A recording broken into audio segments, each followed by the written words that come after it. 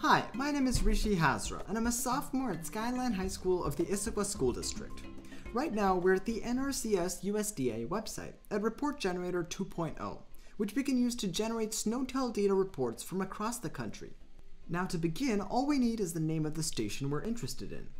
Now let's say I want to find out more about rainfall in my local area. I live in Sammamish, and my local SNOTEL site is in Skookum Creek. I'll go ahead and enter that field and just select it to show up under my selected stations. So let's say I want to compare this data at Skookum Creek to a couple of other regions across the state that may have very different precipitation patterns.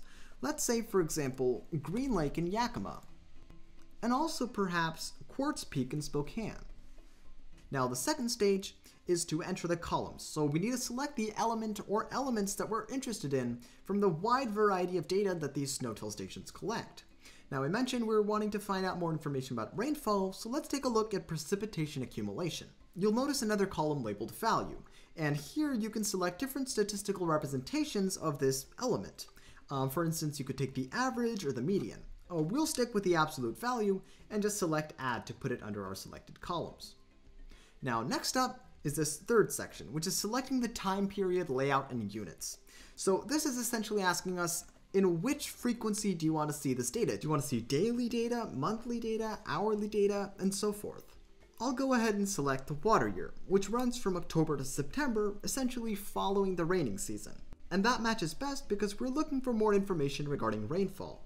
And here we have time period, and that's how many of these water years do we want to see the data for. Let's take a look at the last 10 years to see if we can identify any decade-long trends. Now next up is a layout. Here you can hover on top of these options to see what they would look like and select what would best match your needs. I'd recommend going with the chart because it's a graphical representation and easiest to interpret. Now for the units and output format, they should already be pre-selected to English and HTML, so we can leave those be. And then finally, once all these fields are filled out, you can go to the bottom right and select View Report. And here is the SNOTEL data report. You can still change some of the fields from the previous page here, or you can return back to Create and Modify Report. And here, there's a nice color key in the right-hand side, and that shows you which graph aligns with which SNOTEL station or element, if you have multiple. Now, you can also select these to either deselect them and remove them from the graph, or to bring them back in. Another very important aspect is this option to export the chart as an image. If you can do this, you can save this chart as an image for future reference or use in a presentation or something to share with your peers or teachers. To do so, just right-click and select Save As.